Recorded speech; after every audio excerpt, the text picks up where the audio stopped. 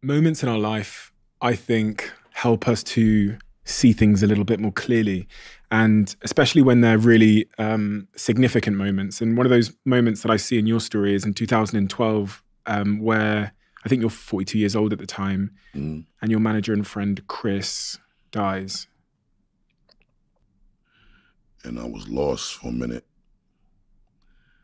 because I never really had to manage my career without a manager. And he wasn't just a manager, he was my brother. So it got scary for a minute. I couldn't get it together. That's why I didn't put out no record for 9 years. I didn't feel comfortable putting out music until I got the right support system in place, and I couldn't get it together. When you say you couldn't get it together, what does that mean? That means like Psychologically, you couldn't get it together. psychologically, I couldn't get it together because I didn't feel like I had a support system that I could believe in enough to make me feel like I am psychologically able to move with the comfort, the confidence, and the support that I know I'm gonna need. And the responsibility of trying to wear all of the hats myself, I was doing it, but I wasn't doing it at the level that Chris Lighty was able to do it. And you were grieving at the same time. Absolutely, because I lost my father 2 years after Chris. The two most important male figures in my life. Chris was gone 2012. I lost my father 2014. And you had reconciled with him before. I definitely reconciled with him before he passed. The problem is I didn't get to enjoy my time with him once we got good. So that was a horrible feeling too. Because it's like all of the time that was wasted fucking not getting along was stupid. Fucking stupid. You know what I'm saying? That's part of the reason why I started to really like get unhealthy and fucked up.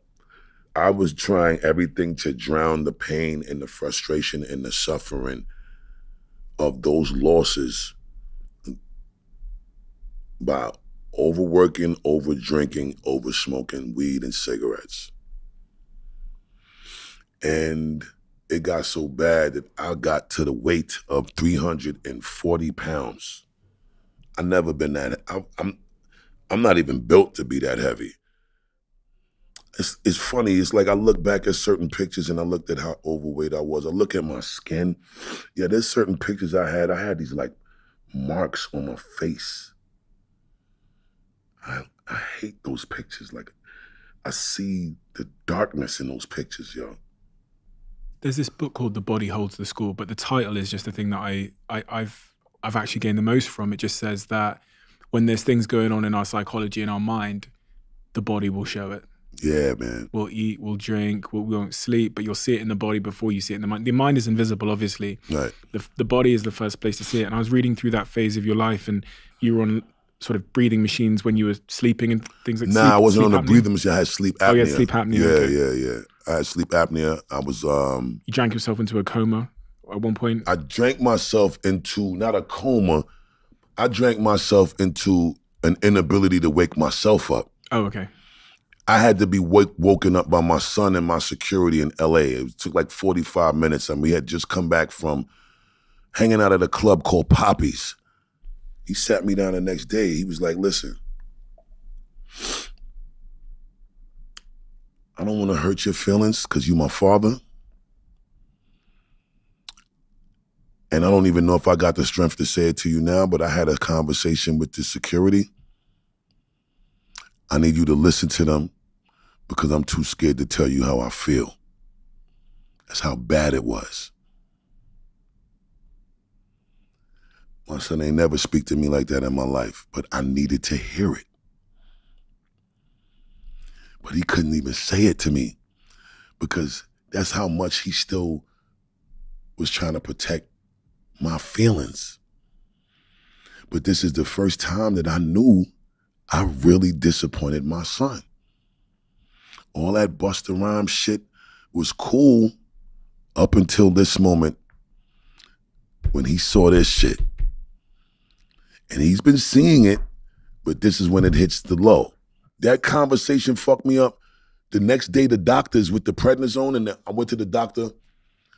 I'm breathing so fucked up that outside of the door, the doctor was like, yo, why are you breathing like that? And he wasn't even in the room with me. He's coming in the room. And I said, breathing like what? Because I was doing it for so long over the last 3 years that it was starting to sound normal to me. The doctor said, I'm sending you to the hospital because he stuck this shit in my throat. And when he saw how big the fucking polyps was, it blocked 90% of my breathing passage. He said, if he sends me home and I take a shower and the central air system is blowing and I catch a draft that can lead to me catching a cold, and that last 10% of my breathing gets blocked up because of a swollen gland from a sore throat or some shit, I can die in my sleep that night. He said, I've got to call an ambulance for you. I'm in California. LA, he says, I need you to go right now to UCLA Medical Center into the emergency room, and I'm going to call the head person at the hospital to have them admit you immediately. You need to go into surgery tomorrow. I said, I ain't going in no ambulance. He said, well, then you have to sign this document that will exemplify me. If you don't listen and something happens and you die between now and when you get to the hospital. I ain't never been spoken to like this in my life. This is when I knew this shit was crazy. My son now, I'm calling him, telling him to meet me at the hospital. We get to the hospital, and I'm in the doctor's office, and they doing all of the preliminary shit before they got to admit me into the emergency. My son is talking to me, and he tells me,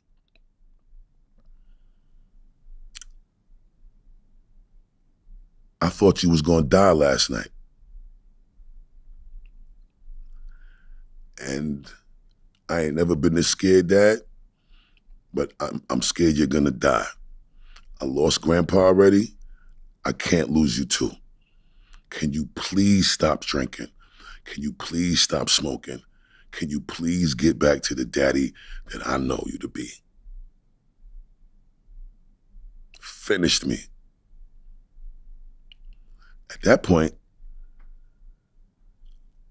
I made up my mind. I'm gonna get this surgery. When I get this surgery, I'm going to get in shape.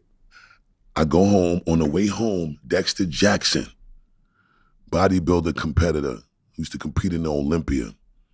He became a Mr. Olympia champ. This man pops up in my stories, driving in his car in Jacksonville, Florida, and he's spitting the vocals to Put Your Hands Where My Eyes Could See. And then I hit him in the DM, and I said, Mr. Jackson, I'm a huge fan of you as a professional bodybuilder. Is there any way that we could get on the phone? I need your help. He hits me back. He sends me his number. I call him on the phone.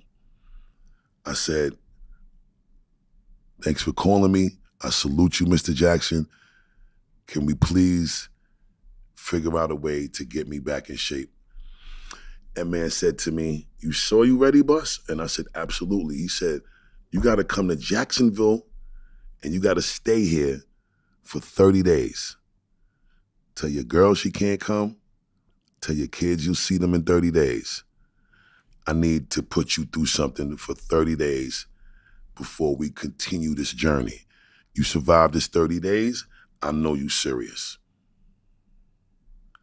I rented a motherfucking mansion for like 7 bedrooms. I went and got a cameraman to document it, my meal prep chef, my masseuse, because I knew that workout was gonna fuck me up every day and I needed somebody to rub these muscles up. I got my recording engineer, so I didn't need to leave the house. I got an assistant, and that was about it. Stayed in the fucking crib for 30 days. Lost about 27 pounds in 30 days. These dudes that I'm surrounded by way of my first bodybuilding competitor trainer, Victor Munoz, and my second primary trainer, the legendary Mr. Olympia himself, Dexter Jackson, I was able to get my shit together, bro. And once I got my health, and once I got my mind and I got my spirit right, and I started to be proud of me, when I looked at me and my kids was looking at me and they would say shit that you could only hear once you did what you needed to do and put in the work you needed to put in so that it shows. They're not gonna say it if it don't look like the way they need to see it so they could say what they need to say. When that happened, you hearing the right shit, you feeling the right love, that shit was lifting my spirit so much. And then I'm gonna tell you something.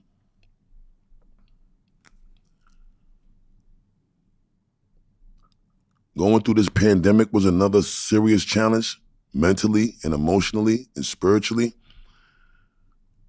My brothers Pharrell Williams and Swiss Beats, and big up to Timbaland too, because all four of them is the executive producers of this new album, Blockbuster.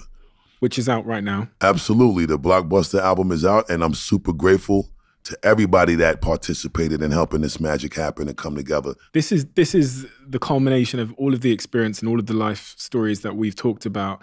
But the thing that really stood out to me is you've made the decision to put people on this album who are young, up and coming, fresher artists who you haven't really worked with previously. And you've worked with bloody everybody, but you chose to give these younger artists a platform for some reason.